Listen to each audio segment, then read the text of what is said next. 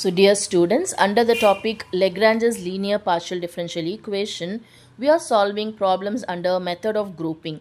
So far we have completed problem 1 to 4 and now here we have problem 5.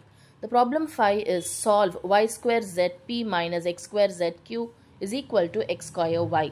As the first step, mark this as equation 1 and then, so the Roman letter 1, and then compare this with the standard form. What is the standard form of the Lagrange's type of partial differential equation? It is given by capital P small p plus capital Q small q is equal to capital R.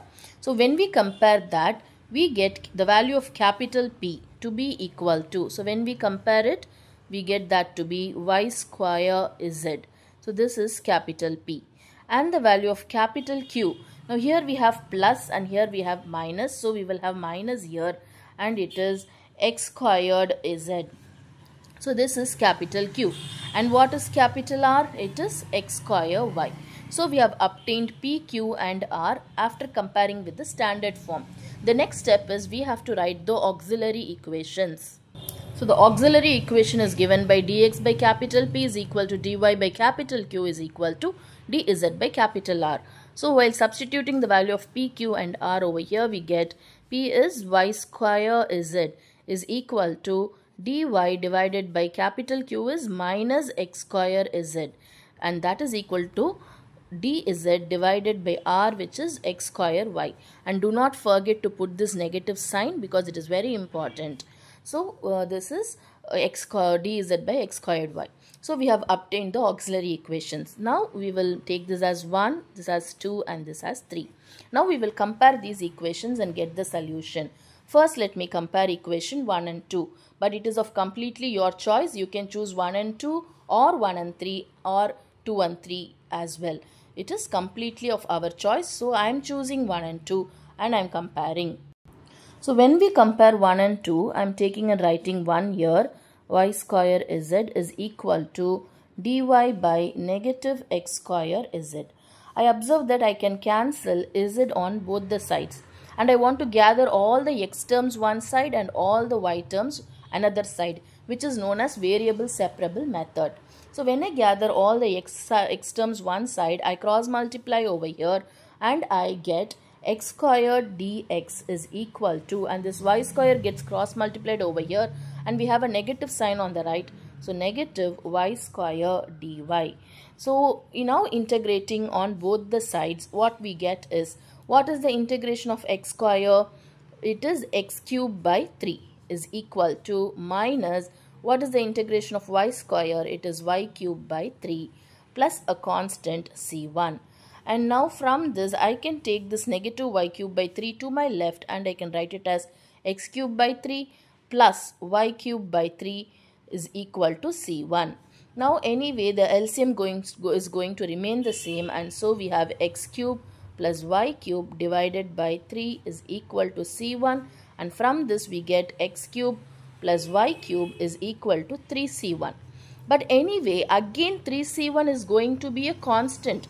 So anyway that is a constant, so I am going to write it as x cubed plus y cubed is equal to a general constant c1, so that the solution u will be equal to c1, which is x cubed plus y cubed. So therefore we have obtained solution u. In a similar manner we have to obtain solution v by comparing other two equations. So I am going to make a choice of equation 2 and 3. You can make a choice of equation 1 and 3 as well. So I am going to compare equation 2 and 3. So let us do that now. So while comparing equation 2 and 3, I am taking and writing equation 2 first. So x squared z is equal to, the third one is dz by x squared y. So I have taken and written this. Now we have to see whether any terms gets cancelled. Yes, this x square gets cancelled on both the sides. Now we will gather all the y terms to the left and all the z terms to the right. So when we do so, this y comes to the left and we get y dy is equal to, this minus z goes to the right and we get minus z dz on the right. Now if we, because we have done variable separable method, we have separated the variables together. Now we will integrate on both the sides. So when we integrate on the left hand side, we have y dy. And what is the integration of y? It is y squared by 2 is equal to, on the right you have z and you have a negative sign also. So minus z squared divided by 2 and plus some constant c2. And now bringing this z squared by 2 to the left, we have y squared by 2 plus z squared by 2 is equal to some constant c2. After taking LCM and taking the 2 on the right, we will be having y square plus z squared is equal to 2c2.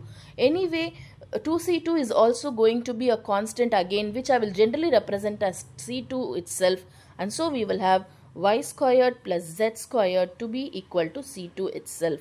So this is the second solution. So therefore the solution V is equal to C2, which is y squared plus z squared is what we have obtained. So finally we have obtained the solution U and the solution V as well.